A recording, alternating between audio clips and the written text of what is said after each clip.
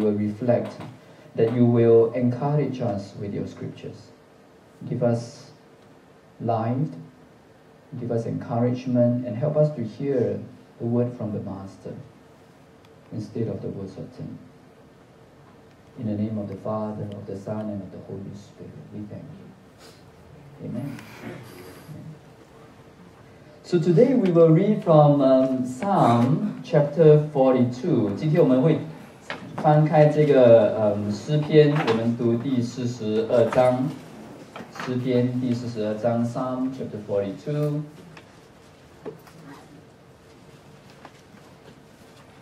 It is wonderful to hear the sound of scripture being turned. As the deer pants for the water brooks, so my soul pants for you, O Lord. My soul thirsts for God, for the living God. When shall I come and appear before God? My tears has been my food and day and night. While they say to me all day long, where is your God? These things I remember. And I poured out my soul within me.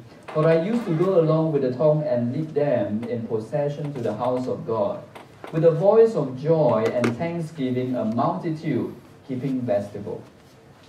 Why are you in despair, O my soul? Why have you become disturbed within me? Hope in God, for I shall again praise Him. For the help of His presence.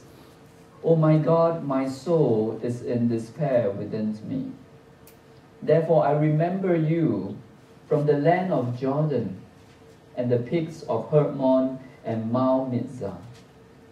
Deep calls to deep at the sound of your waterfalls. All your breakers and your waves have rolled over me.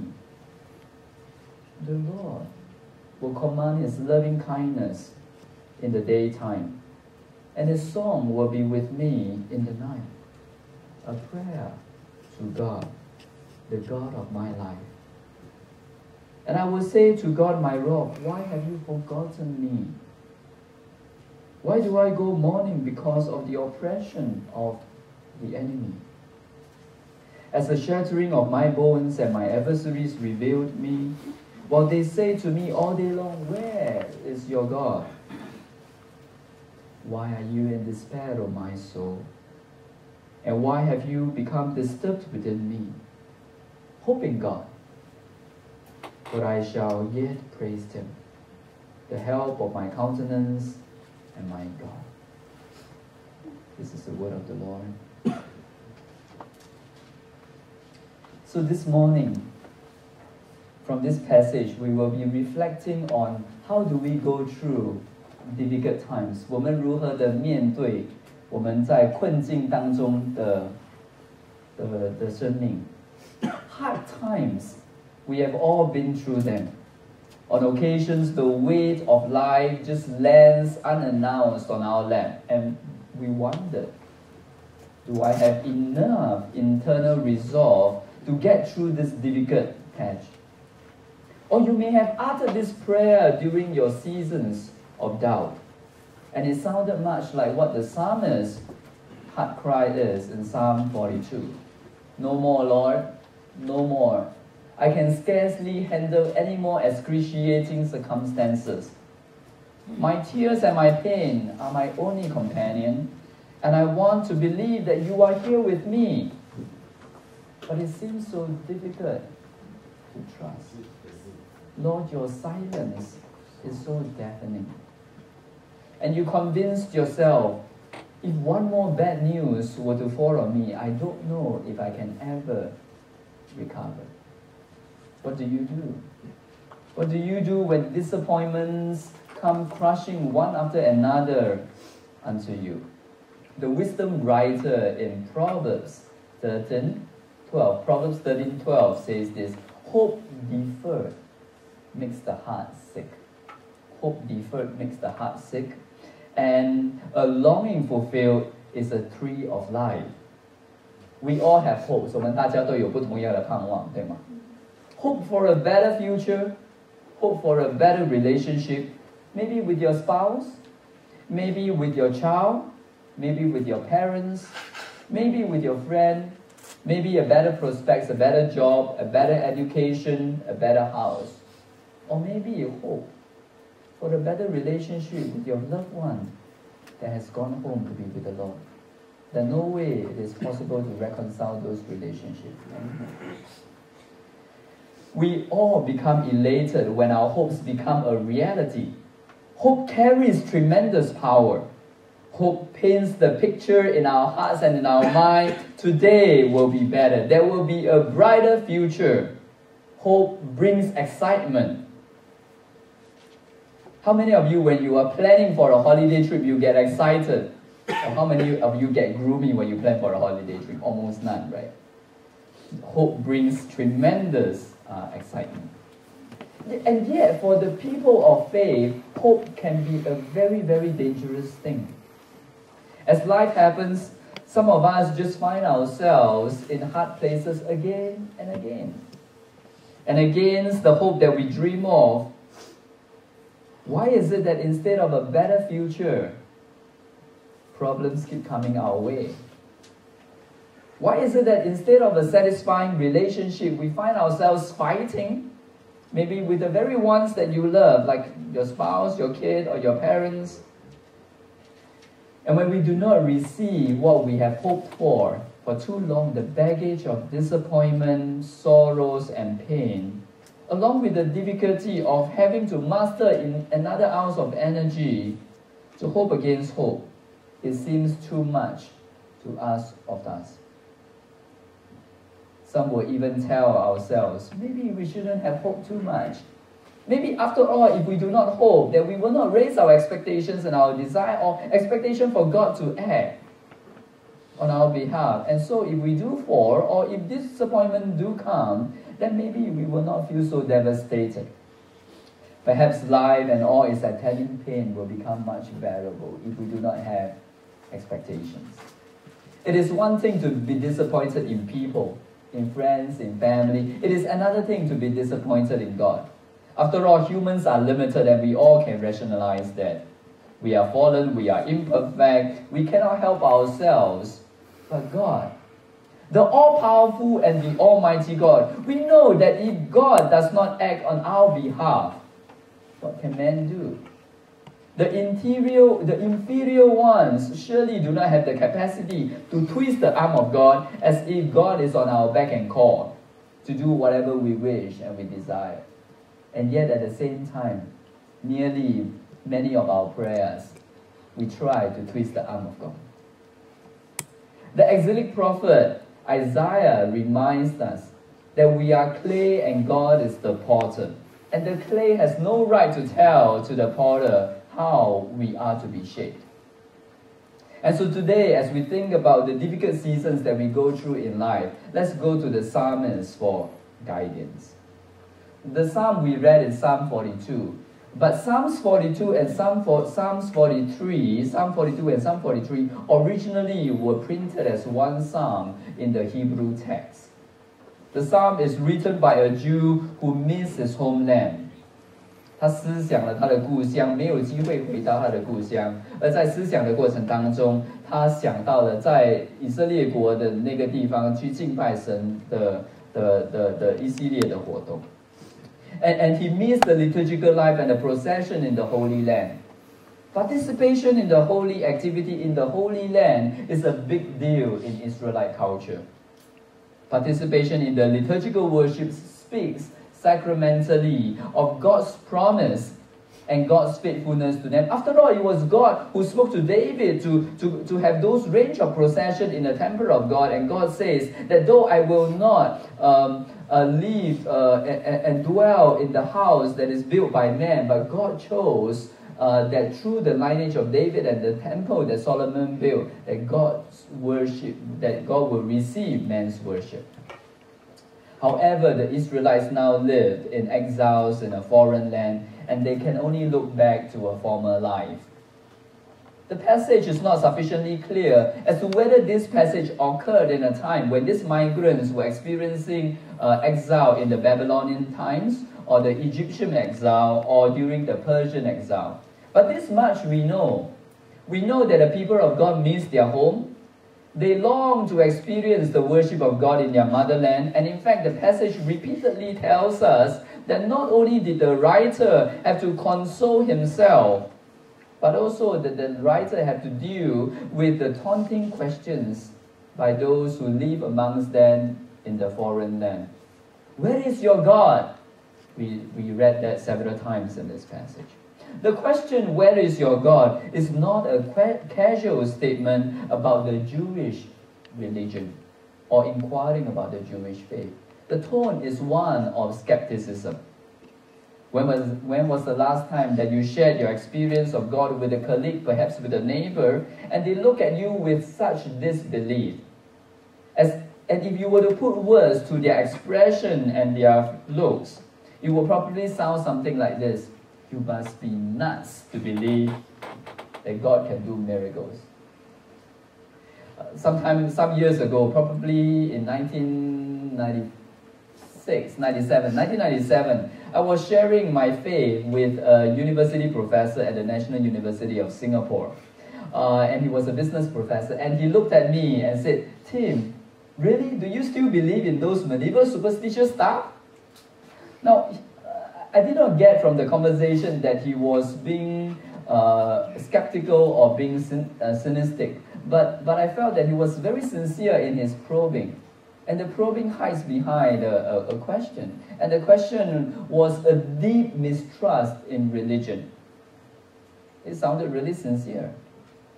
But yet at the same time, behind the sincerity of those questions, where is your God, is a rhetoric of contravening the questions that are raised by the people of faith. The question that the people of faith have raised in order to persuade others to faith. He did not trust those questions. And he reasoned that in the age of science and technology, where science and medicine could resolve nearly or most of the complicated problems that we have in life, there is no need for God. The question of God talk is either a myth, or it is a set of questions that are perpetuated by people who are ignorant.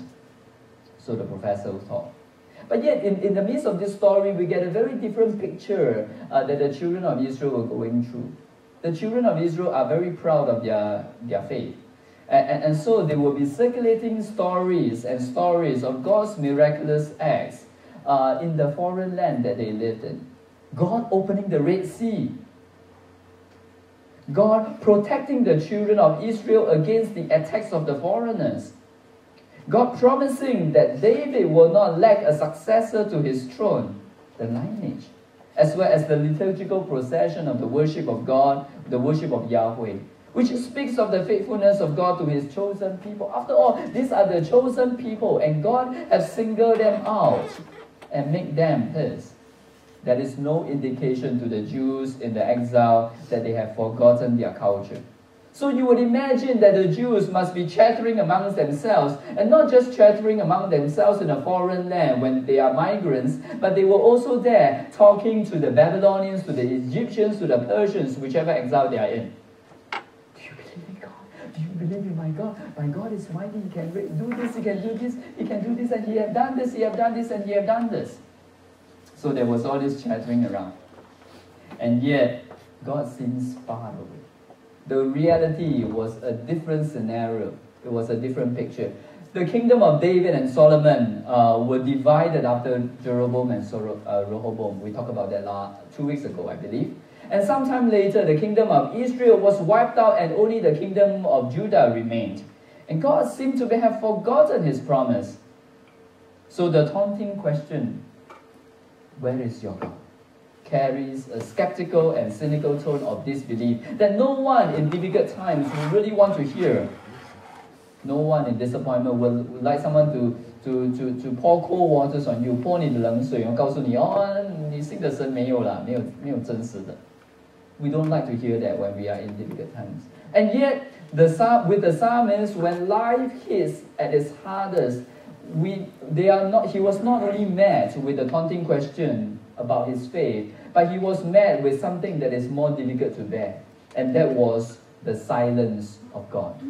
The divine silence. Divine silence can be one of the most frustrating experiences in a believer's journey. Divine silence prompts a believer to question, is God for me? Why does God choose not to act even when we know that in all His sovereignty and His might and His power and His omnipotence, Abba could have easily lifted one finger and resolved our predicaments? What does God's passivity mean in those situations?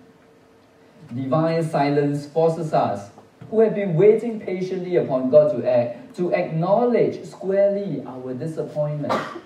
Our disappointment not with any other folk, but with God. And in the process, we have to reconcile with the crux of discipleship. Do I trust? Or do I not trust? 我要信赖神吗？当神没有向我说话的时候，当神很宁静的时候，在我遇到最危机、最困难的时候，为什么神你有那样大的能力，而你却不彰显你的能力，而却是静静的，让我在等候？那个时候我在思考，我是否要信赖神。The analogy of God's silence is like the meeting of a spouse or a close friend who decides to give you, for some reason, the silent treatment. 你们有没有那个冷战的那个经验？有没有？有冷战的时候，你就在思想那个几个问题哦。When you are faced with silent treatment, you are left wondering, why is he or she giving me the silent treatment? What did I do to deserve this? What did I do wrong? And can I redeem the situation? Silent treatment from an intimate loved one or intimate friend is very toxic. It is full of feelings. Now, compare the silent treatment from an intimate friend and a loved one to the silent treatment from a stranger and an onlooker. Sure, the silent treatment of an onlooker or a stranger means nothing to us, and his or her apathy does not hurt us. But the silent treatment of an endeared one, oh gosh, it is hard to bear. Why? Because we care so much, and the decision to be silent kills intimacy. Sometimes we find resolution. Sometimes the mystery of a broken relationship continues to remain a mystery even after many years. So we ask, in the silence of God, is God trying to kill the intimacy with God? Contrary to our understanding that God seeks intimacy with us. So it is likely for us to imagine that the disciple who wrote Psalm 22 must have been struggling with a range of emotions, just like the spouse who was given silent treatment at the question that she or he had raised. The emotions must have been bottled up deep inside the soul, and to make matters worse, the liturgist missed home, his motherland.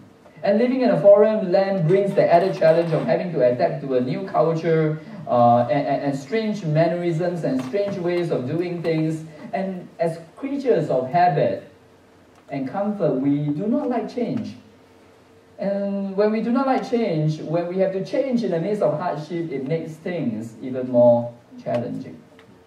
So you can only imagine the struggles that the Jewish migrants must have had in a foreign land. If participating in worship in the motherland signifies God's faithfulness, then the inability to return home to the temple to worship God could have only made it more depressing for the exiled Jews. And yet, taunting your faith could not have been more severe blow to this one blow when God seems silent and distant. And where are you, God, in the midst of this? How does one persist in faith when evidences point to either an all too distant God who does not seem to care, or if God cares, then Abba's action does not seem to line up with our theology and our experience of who God is in difficult times? To be sure, many of us in this room must have had experiences when the nearness of God was our companion. Those of us who have the born-again experience and who have personally experienced God's love and protection are convinced that our spiritual encounters must not have been our imagination. And so we believe the Holy Spirit has convicted us and has led us to truth, has indwelled us, and with the certainty of faith given us hope, even though we have many unanswered questions. So we know at least this much, that our doctrine of God teaches that God actively reveals God's love and God's self to mankind, and one sovereign act of revelation could shatter every doubt, or at least bring some comfort and clarity to our confusion and our pain. And so we thought. And so to contrast the faith and doubt, and to contrast the mystery of God's revelation and the mystery of God's silence, cannot be more difficult to comprehend when we needed God to act the most in our situation. If there is a time when life was at its lowest, and when we know that God's revelation could break through our darkness, this has to be it. And so we know that God who created the galaxies and the universe can move mountains. And so we tell ourselves, God who can do all things, surely nothing is too difficult for God to act. And God who possesses infinite wisdom and surely would have every answer for every complexities of life. Or God could permanently silence the most aggressive doubter and antagonizers of the faith. But God did not come to our aid, or so it seems. Or so that's how the psalmist felt. Can you feel that as I paint this picture for you, can you feel what the psalmist must have felt at the time of his or her prolonged waiting before the presence of God? Can you imagine how the liturgist was coping with his disappointment? The only companion to the psalmist were the tears, Scripture tells us, were the tears that flowed day and night from a sorrowful heart. And through the tears and the recorded words, we see the psalmist's journey accumulating in prayer, in a crying out to God with such sorrow and pain that words could barely describe what was going on in the soul. Just like a lot of times when we are going through sorrow of a broken relationship, or a loved one that has gone home, that words failed us to articulate that. And when we go before the presence of God, sometimes we can only be so quiet before Him because no words can come out. Every form of word that comes out fails to express the depth that is in the soul. So basically, Psalm 42 and Psalm 43, we saw the psalmist pouring out his lament before God. Scriptures record also a range of other experiences of those who were disappointed and those who sought God in their sorrow. We have Job. Nearly 2/3 of Job was talking about Job pouring out his sorrow both before God and before his friends. And thankfully his friends were not any helpful anyway. And then we also have Lamentations, we also have Samuel. In the cries we hear an intense longing for God. The longing not just to return to motherland. The longing is a desire for the divine presence in the Holy Land, to participate in the procession of worshiping God in Jerusalem. Now compare that experience that the psalmist had in Psalm 42 with our experience. How many of you, when you were disappointed, don't raise your hand, okay? How many of you, when you were disappointed with God, the first question that you have in your heart is, I want to get back at God. I'm not going to church this Sunday. I'm not going to this Bible school. I'm not going to this activity in church. We pour our resent before God in very different ways from how the psalmist dealt with his disappointment before God. 当神没有回应你的祷告的时候，你用什么心态来面向神？ Amidst the taunting words and the skeptic of God's absence, the faithful, we were told in Psalm 42, refused to give up hope. So the psalmist recorded this beautiful heart cry before God, and through the psalm, we see the psalmist making an internal adjustment. 当我们遇到那个失望的时候，因为神没有应许我们的祷告的时候呢，我们在心里面要做一个心理的调整。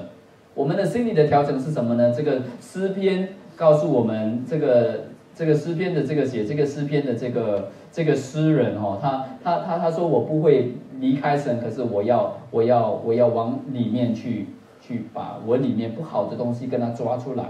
We are to dig deep all the more. So here's what we learn from the psalmist. The psalmist encouraged himself to hope in Yahweh. What the psalmist performed is what psychology today would call self-talk. Think about verse 5 and verse 11. Why are you despair, O my soul? Why have you become disturbed within you? Why are you in despair, O my soul, and why have you become disturbed within me? Notice the use of the you and the me. It is not talking about two different people. He's not talking to someone else. He's speaking to his own soul. 他向他自己的灵魂说话。他说：“为什么你忧伤？不要忧伤。为什么忧伤？不要忧伤。为什么会有伤感？不要伤感。” He encouraged himself in the Lord. The second thing we learn from the psalmist is that the psalmist pleaded with God. In verse 6, he says, "Oh my God, my soul is in despair." 忧伤的灵，如果你们中间有忧伤，把你的忧伤带到神的面前去。The psalmist's plea was not just a plea, but in the plea that the psalmist gave before God, the psalmist recalled before the presence of God the times of God's faithfulness and the times of God's might. And he says, "Therefore, I will remember you from the land of Jordan and the peak of Hermon and Mizah. Deep calls to deep. The sound of your waterfalls and all your breakers and your waves have rolled over me." 他将他自己心里面的忧伤交给神，而不单单把他的忧伤交给神，他也在神的面前重复着神之前在他的生命的时候给他的鼓励。他不同样的生命的时候遇到不同样的挑战，他把那之前神的信实都全部在神的面前向神诉说。So when we say the land of Jordan， 在这个约旦，在这个里蒙，跟这个这个叫什么？跟这个树上吗？跟这个树上，这三座山的时候呢，他说的其实是在说，在神的巨大的能力的时候，这些山就好比呢，印证了神的应许，印证了神的能力。So looking at those range of mountains, the three mountains that were highlighted, they were not really the highest, but they were some of the higher mountains in the land. And it was a reflection, a testimony of the faithfulness and the goodness and the power of God. Recalling the times past, that in those mountains, in those plots that they have went, that they saw the faithfulness of God. So maybe some of you may have traveled from Austin to Virginia Beach. Some of you might have traveled from Taiwan to Virginia Beach. Some of you were in Dallas. Some of you were in Chicago or on Washington, D.C. And in those difficult seasons of your life, you met God there. And in your prayers of dejection, you went to God and you recalled those moments and those seasons and say, "God, you were with me in Washington, D.C. You were with me through those difficult seasons in Taiwan. You were with me during those difficult seasons in New York and San Francisco. Lord, so now I implore you again." The psalmist prayed before God, recalling God's might and power. Basically, what we saw the psalmist did in the range that we read in 42 was the psalmist gathered his hope in God when God was silent. So in verse 5 and in verse 11, it says, "Hope in God, for I shall again praise him for the help of his presence." Hope in God， 在神里面住，我在神你的面前，我要得着盼望。为什么呢？因为神虽然你没有回应我的应许，虽然你静静的，但我一样在你的面前要得着盼望，一样我在你的面前，我要荣耀你，我要称颂你。因为你的荣耀是值得我的称颂的。So when we go through difficult season, like the psalmist said, God was silent. He hoped in God. He believed that God is absolutely trustworthy. 神是信实的。So the psalmist went on in verse 8 and said, "The Lord will command His loving kindness in the daytime, and His song will be with me in the night." Now think about it for a moment. Was the Lord giving loving kindness in the daytime? Was the Lord giving a song in the night? No, the Lord was not that. The Lord was silent and it was absent. It was the psalmist who told himself, "In the daytime, I will look out for the loving kindness of God." Just like the song that we sang earlier, that I will bless the Lord. 10,000 reasons I will find. How many reasons can we find to praise God in our difficult season? Will we find 10,000 reasons in the daytime? And in the night, when things are dark and when there is no light, we are feeling gloomy on the inside. And the psalmist says, "My song of praise before the Lord I will utter in the night." even though the Lord was silent. So we know that the Lord was silent, and it was the psalmist's struggle, because in verse 8 we see the psalmist says, this is a prayer to the God of my life. So even though the psalmist couldn't return to habitual worship in the motherland, we find here that he was worshiping God. We find here that the psalmist recognized this transitory moment as God's discipline to bring the worshipper to the end of himself and herself, so that they may turn away from trusting things, turn away from trusting people, turn away from trusting situations. Or maybe if my boss would have been kinder, things would have been a whole lot easier. Or maybe if my wife were to neaten things up, it would be a whole lot easier. Maybe if my husband don't complain so much, it would have been easier. But the psalmist experienced the discipline of God, that through those seasons of God's silence, the psalmist has to learn, no, it is not in the people. It is not in the circumstances. Circumstances will always be bad because we live in an imperfect world and we are imperfect ourselves. So my hope is not on things, not on people, not on circumstances, not on this better job, this better car, this better situation, but in God. Because it is God that will turn my heart. So that my trust eventually will not be on any of these things, but it will be solely on God. So in your darkest hours, the message of Psalm 42 teaches, and let us conclude with this. The message of Psalm 42 teaches, encourage yourselves. Hope in God, no matter how hopeless your circumstances will be in. Recall God's faithfulness in the past, because the memory has a way of helping us to build trust again. And cried out to God. Do not shun Abba. Instead, return to intimacy with Him. Do not avoid coming to the church just because we were angry with God.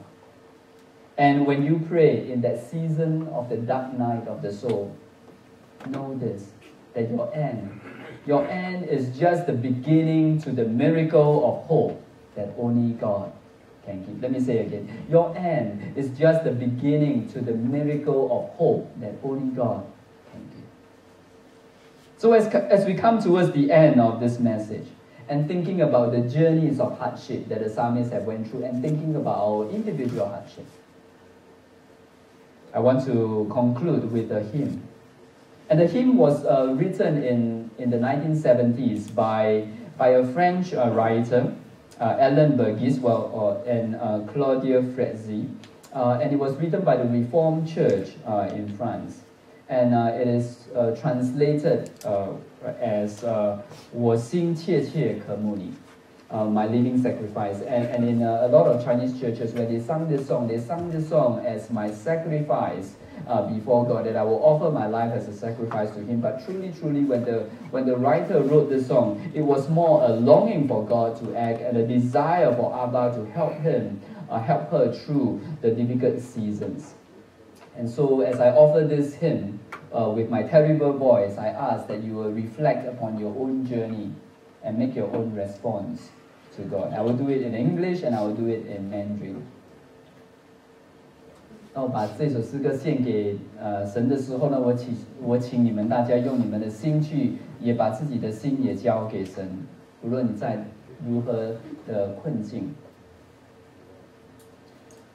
My heart longs for you, my Savior. I would follow you, my Lord. Your kindness and love are vast as the sky. Your faithfulness never dies. My God and my King, your great name I sing. My offering of praise I bring. Jesus, oh Jesus, I give you my life. Jesus, oh Jesus,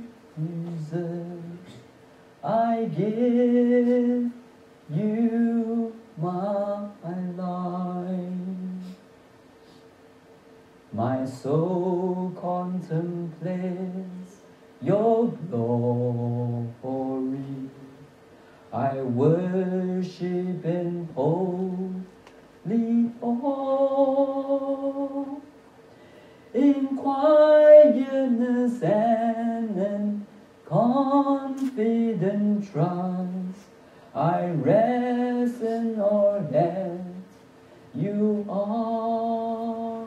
And remember, in the midst of the difficult time, that in quietness and confidence, in confident trust, I rest in all that Abba is.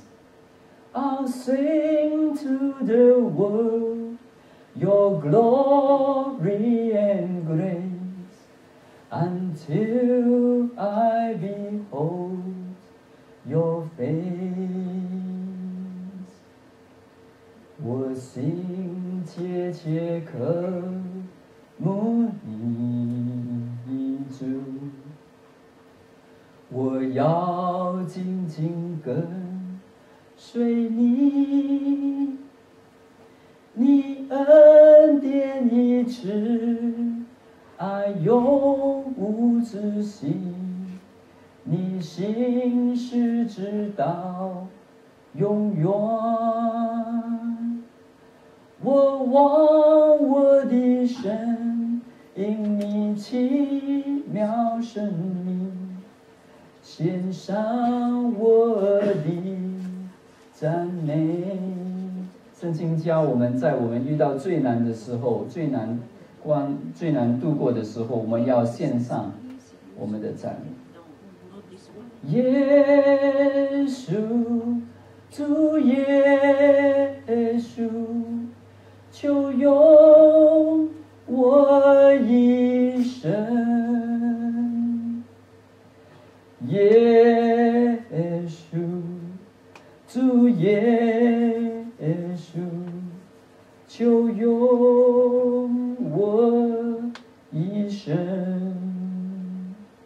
我心深深向你敬拜，我灵渴慕你荣光，我完全相信你宝贵应许，你信我安息在你怀中。我要向世人来歌唱你名，你恩典直到永远，直到我见你面。So Father, we come before you this morning. May the words of the psalmist, Father, be hidden in our hearts.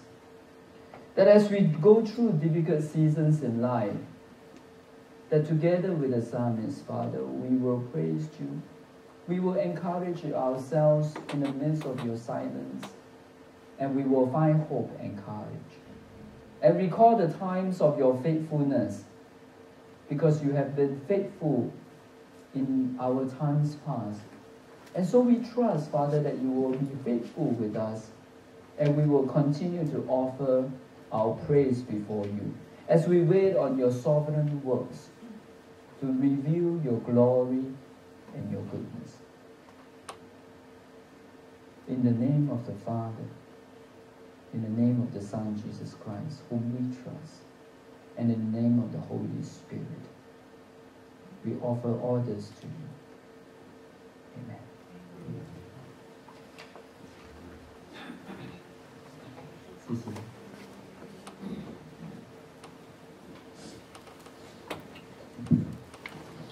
Thank you, Pastor Kim. Would you all stand for the benediction, please?